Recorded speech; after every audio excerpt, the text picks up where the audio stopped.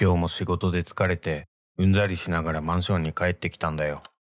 エレベーターを待っていたのは、おばさん、じいさん、小学生くらいの男の子が2人、男子高校生、黒いスーツの男、子供をおんぶして、幼稚園児の手を引いた若い母ちゃん。次々に乗り込んで、最後に俺が乗った。けど、ドアを閉めようとしたとき、白いワンピースの女がスルリと乗ってきたんだ。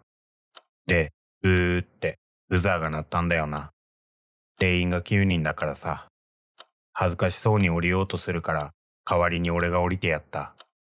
彼女は、ありがとう、と小さく笑った。まあ、俺は満員が嫌なだけだったんだけど。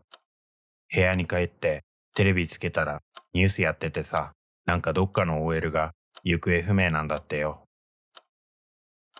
気づいた時が恐怖の始まり。